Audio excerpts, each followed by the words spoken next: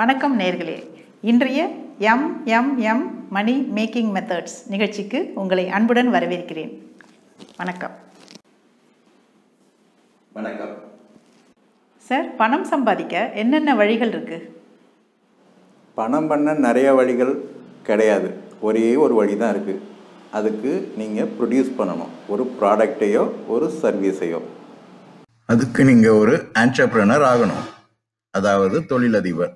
ஒரு தொழிலதிபரால் மட்டும்தான் ஒரு ப்ராடக்ட் ஆர் சர்வீஸ், அதாவது பொருள் அல்லது சேவையை மற்றவங்களுக்கு கொடுத்து அதிலிருந்து பணத்தை சம்பாதிக்க முடியும்.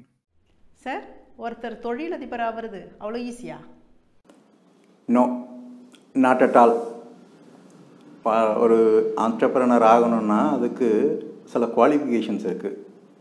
24/7 24 மணி நேரம் அதை பற்றி சிந்தனை வேணும், அதுக்கு உழைக்கிறதுக்கு தயாராக இருக்கணும். மல்டி டாஸ்கிங் எபிலிட்டி வேணும், பலதரப்பட்ட செயல்களை செய்கிறதுக்கான திறமை. Ups and downs, uneven income, இது ரெண்டையும் ஃபேஸ் பண்ணுறதுக்கு ரெடியாக இருக்கணும்.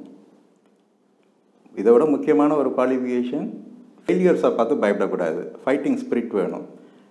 பிஸ்னஸ்னாலே நிறைய ஃபெயிலியர்ஸ் இருக்கும், அதையெல்லாம் ஓவர் கம் பண்ணுற மனதைரியம் வேணும். இது எல்லார்கிட்டையும் இருக்காது. அதனால தான் இந்தியாவில் ஒன்லி 5% ஆஃப் த அடல்ட்ஸ் ஆண்டர்ப்ரனர்ஸாக வர முடியுது. அப்போ மீதி இருக்கிற 95 பேர் என்ன பண்ணுறது? அது ரொம்ப ஈஸி, எல்லாருக்கும் தெரிஞ்ச ஒரு வழி தான். யாராவது ஒரு தொழிலதிபர் கூட போய் சேர்ந்துக்கணும். அவர் பண்ணுற தொழிலில் அவருக்கு தேவைப்படுற உதவிகளை செஞ்சு கொடுக்கணும். இந்த உதவியாளருக்கு பேர் எம்ப்ளாயி அல்லது ஒர்க்கர். அந்த தொழிலதிபர் அவருக்கு வர லாபத்தில் ஒரு பகுதியை பிரித்து மாதம் இந்த எம்ப்ளாய்க்கு சம்பளன்ற பேரில் கொடுத்துருவார். புரியுது. ஒரு தொழிலதிபர் அதிகமாக சம்பாதிச்சாலும் அவர்கிட்ட வேலை செய்கிறவங்க குறைவாக தான் சம்பாதிக்க முடியுது. உண்மைதான். ஆனால் எம்ப்ளாயீஸ்க்கும் சில அட்வான்டேஜஸ் இருக்குது. Like low work, 8 to 9 hours தான் ஒர்க்கு. ஒர்க்கை முடிஞ்சதுக்கப்புறம் ஆஃபீஸை பற்றி சிந்தனை தேவையில்லை, ஒர்க்கை பற்றி சிந்தனை தேவையில்லை. அதை விட முக்கியமான ஒரு ஃபேக்டர் ஸ்டடி இன்கம். அவங்களுக்கு அப்ஸ் அண்ட் டவுன்ஸ் கிடையாது. எம்ப்ளாயீஸ்க்கு மாதம் ஆனால் சேலரி வரப்போகுது. சரி, இந்த எம்ப்ளாயீஸ்லாம் எம்ப்ளாயர் மாதிரி அதிகமாக சம்பாதிக்கணும்னா என்ன பண்ணலாம்? டெஃபினட்டாக இருக்குது. There are many ways. அதை பற்றி தான் நம்ம இந்த சீரீஸ் ஃபுல்லாக பார்க்க போகிறோம். நாம் சேர்த்து வச்சிருக்கிற பணத்தில் ஒரு பார்ட்டை யாராவது ஒரு தொழிலதிபர்கிட்ட கொடுத்துடணும். அவர் அந்த பணத்தை அவர் பிஸ்னஸில் யூஸ் பண்ணி அதில் வர்ற ப்ராஃபிட்டில் ஒரு போர்ஷனை நம்மளுக்கு திருப்பி கொடுப்பார். இது ஒரு மாதிரி இன்டைரக்டாக பிஸ்னஸை ஸ்டார்ட் பண்ணுறதுன்னு வச்சுக்கலாம். கேட்க நல்லா தான் இருக்குது. லாபம் வந்தால் சரி, நஷ்டம் வந்தால்? Good question. இந்த பணத்தை இன்னொருத்தர்கிட்ட கொடுக்குறோம் ஒரு தொழிலதிபர்கிட்டன்னு சொல்லும்போது அதை 2 வகையில் நம்ம 2 ப்ராட் கிளாசிஃபிகேஷன்ஸில் சொல்லலாம். ஒன்று லெண்டிங் அப்படின்னு சொல்கிறோம், இன்னொன்று இன்வெஸ்ட்மெண்ட்டுன்னு சொல்கிறோம். இது ரெண்டுக்கு என்ன டிஃப்ரென்ஸ் அப்படின்னா, நம்ம பணத்தை கொடுக்கும்போது ஒரு அக்ரிமெண்ட், நம்மளுக்கும் அந்த ஆண்டர்ப்ரனருக்கும் ஒரு அக்ரிமெண்ட் போடுறோம். லெண்டிங்கில் என்ன அக்ரிமெண்ட் அப்படின்னா, நான் ஒரு கேபிட்டல் உங்கள்கிட்ட கொடுக்குறேன், உங்கள் பிஸ்னஸுக்கு யூஸ் பண்ணுங்கள், ப்ராஃபிட் வந்ததுக்கப்புறம் ப்ராஃபிட்டோ லாஸோ என்னோடய பணத்தை சர்டன் பீரியடுக்கு அப்புறம் 1 year or 2 years இல்லை 5 years அந்த சர்டன் பீரியடுக்கு அப்புறம் என் பணத்தை கொடுத்துடணும். அது இல்லாமல் அந்த பணத்துக்கு ஒரு ஃபிக்ஸட் ரிட்டர்னையும் சேர்த்து கொடுக்கணும் அப்படின்னு ஒரு அக்ரிமெண்ட் போட்டால் திஸ் இஸ் கால்டு லெண்டிங் அக்ரிமெண்ட்டுன்னு சொல்கிறோம். ஸோ இது ஒரு டைப்பு. இதில் நம்ம பணம் லாபம் வந்தாலும் நஷ்டம் வந்தாலும் அந்த பிஸ்னஸில் நம்மளுக்கு திருப்பி வரும், குறிப்பிட்ட ப்ராஃபிட்டோட. இன்வெஸ்ட்மெண்ட்டுன்றது வேறு வகையான கேட்டகரி. இந்த இன்வெஸ்ட்மெண்ட் ஆப்ஷனில் நம்ம பணத்தை கொடுக்கும்போது நம்மளுக்கும் அந்த தொழிலதிபருக்கு என்ன அக்ரிமெண்ட், என் பணத்தை நீங்கள் வச்சுக்கோங்க, பிஸ்னஸில் யூஸ் பண்ணுங்கள், ப்ராஃபிட்டோ லாஸோ உங்களோட சேர்ந்து நானும் அதே சரிசமத்தில் அதை ஷேர் பண்ணிக்கிறேன் அப்படின்னு சொல்கிறோம். இந்த 2வது டைப்புக்கு பேர் ஷேர்ஸ் அப்படின்னு சொல்கிறோம். புரியுது. பணம் சம்பாதிக்க ஒரு ஆண்டர்ப்ரனர் ஆகணும், இல்லைனா அவர்கிட்ட போய் ஒரு எம்ப்ளாயி இல்லைனா இன்வெஸ்டராக சேர்ந்துக்கணும். பர்ஃபெக்ட், ரொம்ப சரியாக சொன்னீங்க. ஒரு தொழிலதிபரும் இன்வெஸ்டரும் கிட்டத்தட்ட ஒரே மாரி சம்பாதிக்கலான்னு சொல்கிறீங்க. இதில் யார் பெட்டர்? இன்வெஸ்டராக ஆண்டர்ப்ரனராக யார் பெட்டர் அப்படின்னு கேட்டால் ரெண்டு பேருக்குமே சில அட்வான்டேஜஸ் இருக்குது, சில டிஸ்அட்வான்டேஜஸ் இருக்குது. முதல்ல இன்வெஸ்டர்ஸ்க்கு இருக்கிற அட்வான்டேஜஸை பற்றி பார்த்துருவோம். இன்வெஸ்டர்ஸ் வந்து ஒரு தொழில் ப்ராஃபிட்டபுளான்னு தெரிஞ்சதுக்கப்புறம் இன்வெஸ்ட் பண்ணலாம். ஆண்டர்ப்ரனருக்கு அது முடியாது. Investor need not wait for the gestation period. அப்படின்னா என்ன, அவர் ஒரு தொழிலை ஆரம்பித்து அது லாபம் வர்ற அந்த இனிஷியல் பீரியடுக்கு அவர் இன்வெஸ்ட் பண்ணணும்னு அவசியம் கிடையாது.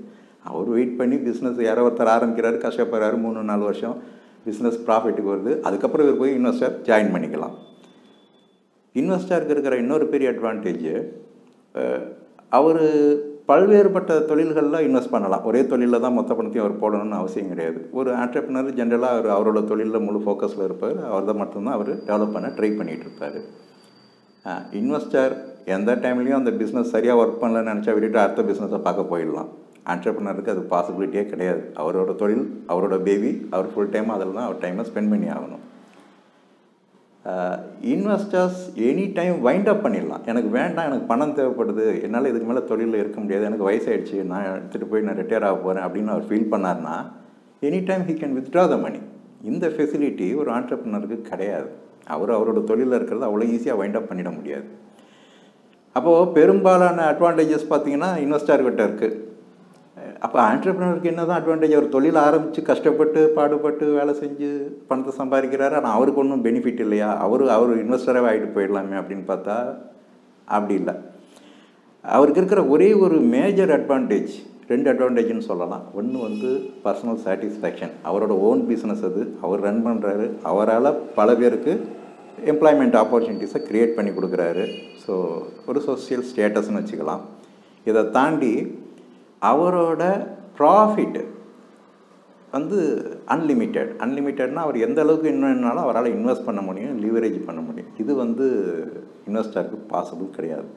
இந்த லிவரேஜிங் பற்றி நம்ம பின்னாடி வர எபிசோட்ஸில் பார்ப்போம் டீட்டெயிலாக.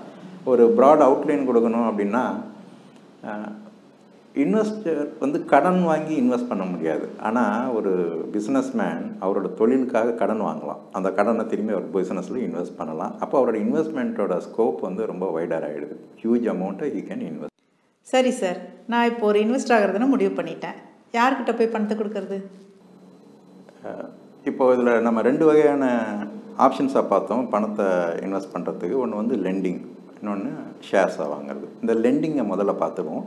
அதாவது டெப்ட் இன்ஸ்ட்ருமெண்ட்ஸில் கடனாக கொடுக்கறதுக்கு நேரடியான வழி வந்து ஏதோ ஒரு கம்பெனியில் எந்த கம்பெனிக்கு பணம் தேவைப்படுதுன்றதை அப்பப்போ அவங்க பேப்பரில் அட்வர்டைஸ்மெண்ட் கொடுப்பாங்க. அதை பார்த்து அந்த அப்ளிகேஷன்ஸை வாங்கி ஃபில்அப் பண்ணி அவங்களுக்கு அனுப்பிச்சோம்னா அதை அவங்க அக்செப்ட் பண்ணிக்கிட்டாங்கன்னா அப்போ வந்து அது நம்ம கடன் கொடுத்த மாதிரி ஆகிடுது. இது கொஞ்சம் சிரமமான காரியம் அப்படின்னு உங்களுக்கு தோணுச்சுன்னா ரொம்ப ஈஸியான ஒரு வழி இருக்குது. நம்ம எவரி நெய்பர்ஹுட்டில் இருக்கிற ஒரு பேங்க்குக்கு போக வேண்டியது. அந்த பேங்க் வந்து ஆக்டிங் ஆஸ் அன் ஏஜென்ட்டு, ஒரு கமிஷன் ஏஜென்ட்னு வச்சுக்கலாம் ஷார்ட்டாக. பேங்க்குக்கிட்ட நம்ம அந்த பணத்தை கொடுக்கலாம். பேங்க் என்ன பண்ணுறாங்க, நம்மகிட்டேருந்து அந்த பணத்தை ஒரு குறிப்பிட்ட பர்சன்டேஜ் இன்ட்ரெஸ்ட்டுக்கு வாங்கிக்கிட்டு அவங்க கம்பெனிங்களுக்கு அந்த பணத்தை கொடுத்துருவாங்க இன்வெஸ்ட்மெண்ட்டுக்கு. இதனால் பேங்க்குக்கு என்ன லாபம், அவங்க அதில் ஒரு பர்டிகுலர் பர்சன்டேஜை மார்ஜினாக எடுத்துப்பாங்க. ஒரு எக்ஸாம்பிளுக்கு ஒரு கம்பெனி வந்து 9% இன்ட்ரெஸ்ட்டுக்கு இன்வெஸ்ட்மெண்ட்டை கால் பண்ணியிருந்தாங்க அப்படின்னா பேங்க்கு அதில் 9% இன்ட்ரெஸ்ட்டுக்கு இன்வெஸ்ட் பண்ணுறாங்க. நம்மக்கிட்டேருந்து வாங்குகிற டெபாசிட்டுக்கு 7% இன்ட்ரெஸ்ட்டை கொடுக்குறாங்க. மீதி இருக்கிற 2% அவங்களோட ஆப்ரேட்டிங் எக்ஸ்பென்சஸ் அண்ட் மார்ஜின்ஸுக்கு எடுத்துக்கிறாங்க. ஸோ இது ஒரு ஈஸியான வழி. ஆனால் என்ன, நம்மளுக்கு ஒரு டிஃப்ரென்ஸ் ஆஃப் அமௌண்ட்டை we have to fork out. இதில் 2வது ஆப்ஷன் ஷேர் ஆப்ஷன் பார்த்தோம் இல்லையா, அதில் இன்வெஸ்ட் பண்ணுறதுக்கு என்ன பண்ணணும் அப்படின்னா, ஷேர்ஸை வந்து இந்தியாவில் 2 மார்க்கெட்டில் வாங்கலாம். ஒன்று என்எஸ்சி இல்லைன்னா பிஎஸ்சி, நேஷ்னல் ஸ்டாக் எக்ஸ்சேஞ்ச் இல்லை பாம்பே ஸ்டாக் எக்ஸ்சேஞ்ச். இந்த 2 ஸ்டாக் எக்ஸ்சேஞ்சும் பாம்பேயில் இருக்குது. அப்போ நான் இன்வெஸ்ட் பண்ண பாம்பே தான் போய் ஆகணுமா? இல்லை, பாம்பேக்கெல்லாம் போக வேண்டாம். இப்போது இந்த இன்வெஸ்ட்மெண்ட் ஆப்ஷன்ஸ் எல்லாமே ஆன்லைனில் அவைலபிள். நீங்கள் ஆன்லைனில் கம்ஃபர்டபுளாக இருந்தீங்கன்னா உங்களோட டிமேட் அக்கௌண்ட், ட்ரேடிங் அக்கௌண்ட்டுன்னு ஒன்று இருக்குது, அதை ஓப்பன் பண்ணிவிட்டு உங்கள் வீட்டிலேருந்து கூட வாங்கிடலாம். இல்லைன்னா எங்களை போன்ற அட்வைசர்ஸ் கிட்ட, ஃபினான்ஷியல் அட்வைசர்ஸ் கிட்ட போகலாம். அப்படி இல்லைன்னா ரெஜிஸ்ட்ரார்ஸ் அண்ட் ட்ரான்ஸ்ஃபரிங் ஏஜென்ட்ஸ்ன்னு இருக்காங்க. கார்வி இல்லைன்னா கேம்ப்ஸ் இது போல் ரெஜிஸ்ட்ரார்ஸ் இருக்கிறாங்க. அவங்களோட ஆஃபீஸில் போனீங்கன்னா அங்கே அப்ளிகேஷன்ஸ் ஃபார்ம் இருக்கும், அதை வாங்கி ஃபில்அப் பண்ணி கூட அப்ளை பண்ணலாம். ஸோ இதில் எது உங்களுக்கு கம்ஃபர்டபுளோ அதில் அந்த மெத்தடை ஃபாலோ பண்ணி நீங்கள் இன்வெஸ்ட் பண்ணலாம். இது எல்லாத்தையும் விட மிக முக்கியமான சிம்பிளான எஃபெக்டிவான ஒரு ப்ராடக்ட் அண்ட் மெத்தட் இருக்குது. அதுக்கு பேர் மியூச்சுவல் ஃபண்ட்ஸ். இந்த மியூச்சுவல் ஃபண்ட்ஸ் இதுக்கு முன்னாடி நம்ம பார்த்த 2 வகையான இன்வெஸ்ட்மெண்ட்டையும், அதாவது டெப்ட் இன்வெஸ்ட்மெண்ட், ஷேர் இன்வெஸ்ட்மெண்ட், இது ரெண்டையுமே சேர்த்து கொடுக்குற ஒரு ப்ராடக்ட்டு. இதை பற்றி நம்ம தெரிஞ்சிக்க வேண்டியது ரொம்ப முக்கியம், அவசியம். இதை பற்றி தொடர்ந்து பேசலாம். நேயர்களே, இந்த நிகழ்ச்சி உங்களுக்கு பிடிச்சிருந்ததுன்னா லைக் பண்ணுங்கள், கமெண்ட் பண்ணுங்கள், சப்ஸ்கிரைப் பண்ணுங்கள். வணக்கம்.